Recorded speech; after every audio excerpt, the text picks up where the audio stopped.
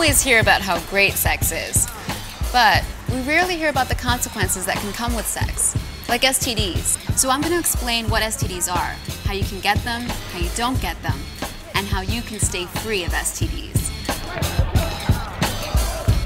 When two people have unprotected sexual contact, they are at risk for contracting an STD. When someone with lots of partners has unprotected sex, even if they only have a few partners, in time the whole community can become infected. Last summer, I met this girl, Sasha, and stupidly, we didn't use protection. A month later, Sasha calls me up and says she has chlamydia.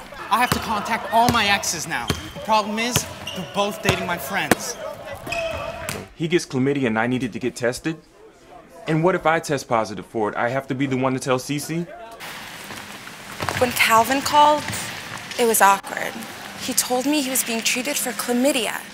And that means that I might have it too. So Calvin has it. Cece and Ty might have it. What about me and Andre? Man, seems like everyone we know here has chlamydia. Now, I gotta go get tested. I wish I would've been more careful.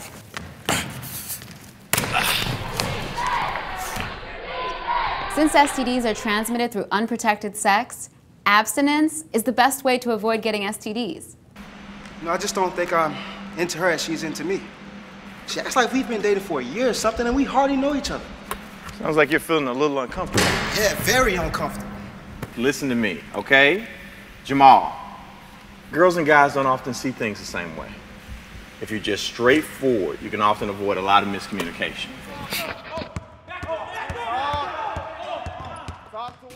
I really like you a lot, but I'd rather get to know you better before being that intimate. I'm in no rush at all. Thank you. I'm so glad you said something. For the blue, for the gold, for the team.